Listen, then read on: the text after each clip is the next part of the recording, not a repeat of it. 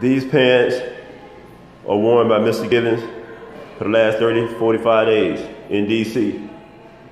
Came back January 18th of the 21st, June 21st or June the 18th, whichever one it was.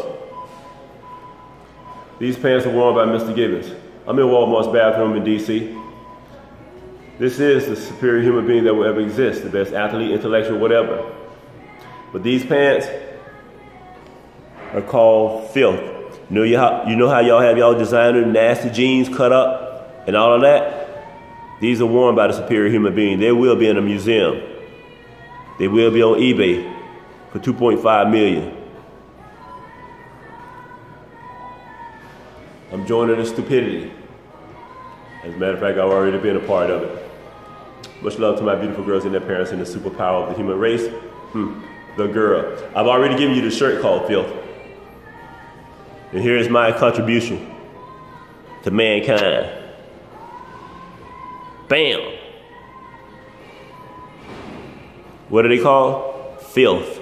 Let me look at the back of them.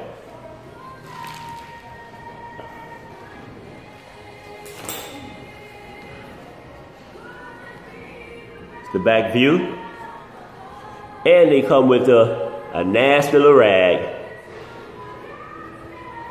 They're hooked over with the belt. Pants called Filth. Like I said, back to school. That Walmart 25-cent notebook woke me up.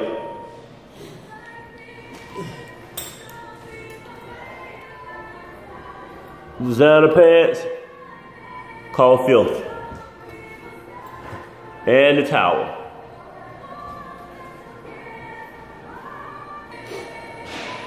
There it is. Here's my life in DC. Here's my suitcase, my bag. I got to document it too. Much love.